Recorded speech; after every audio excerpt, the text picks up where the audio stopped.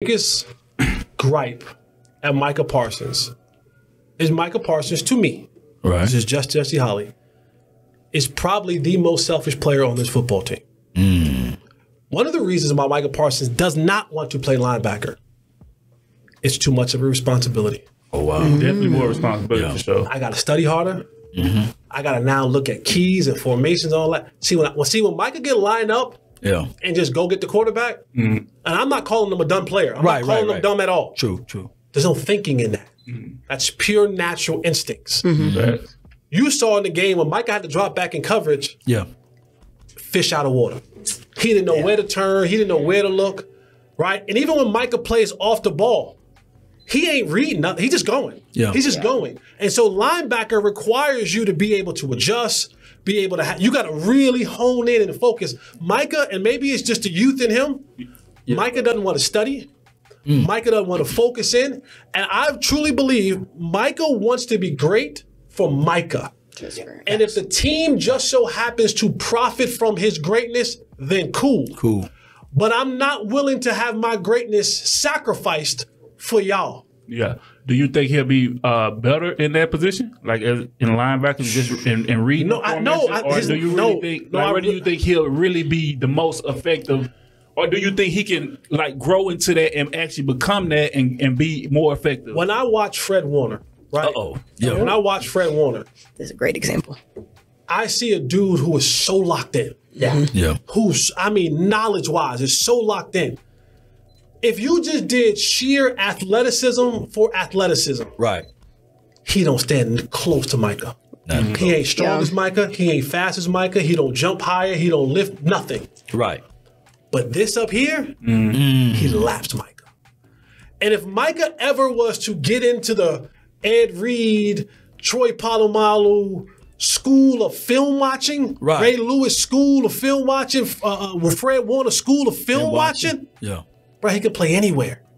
The problem is he doesn't want to because he said, well, I've already had success doing this and I'm about to get the biggest bag in NFL history doing simply this. One of the reasons why he's always going to finish second and third to those other guys in Defensive Player of the Year award, because he don't want to play in the run game. He don't want to play in the run game. And the Myles Garretts and the TJ Watts and the Nick Bosas and the Max Crosbys, they are down in, down out players. They play the run, they play the pass, they understand what they're doing. I think that is, for me, that is the biggest part of Micah Parsons' game. That, and again, it could come to a level of maturity. Right? That's what I was going to ask you. Did those other players like grow more into that, or were they off the bat? That's who they were. Like Fred Warner, that's who he is. Like those guys, like Ed Reed, that's who he was. Ray Lewis, those guys understood that in order for me to be great, I had to have the most information that I possibly could. But Micah is one, he's the OG. He don't got no OG. He's the OG. He dictates what happens around here. I've questioned it many a times. When I watch the Niners play defense, I see a defense that Fred Warner is taking these guys and say, yo, I know the day's over. We're going to stay 45 minutes longer. I don't believe Micah's doing that. I don't believe he's the OG that's saying, yo, come, Clark, so-and-so. So, hey, defense. We going in here after practice is over and we going to put another hour in. Matter of fact, y'all go home, take a shower, kiss y'all wives, y'all babies, y'all girls, y'all whatever. Meet me at my crib at 8 o'clock. I'm going to have the chef come by every, Tuesday, Wednesday, Thursday. I'm going to have the chef come by. Mom's going to cook up something. We're going to come over there and we're going to bust this film down. He ain't doing that.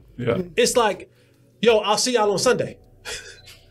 I'm going to do what I'm supposed to do. Now, when I do what I'm supposed to do, y'all going to eat off me because they're going to double, triple team me, so y'all going to eat. But all the other stuff, I don't want to sack.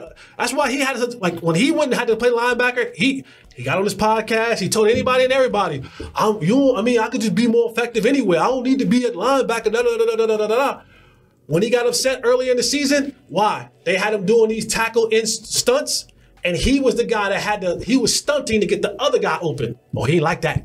No. I'm not getting him open. Stunt to get me open.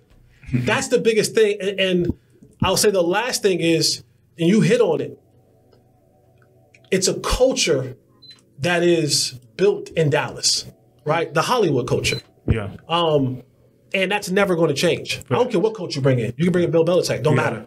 It doesn't matter. because Jerry Jones established that we are the biggest brand in the world. It's a gift and curse, you know. I mean, well, if you Jerry Jones, you know what I'm saying? Obviously, the gift is you got the biggest brand. You're going to keep making money. It's going to be like the Hollywood of football or of sports, but it also affects the players, you know what I'm saying? Like, I've been saying it for years, man. As soon as you put on the Cowboys jersey, as soon as you get drafted, you automatically at the highest level, you know what I'm saying? And with anything, once you get into that spot, like with anything, it's going to automatically affect your mental and the way you look at it and all that. And I think that comes down to some of the issues that we have. Do you think that there needs to be more of a discipline with this team, especially moving forward? Who's going to discipline Micah? The culture of today's football right, is a selfish culture.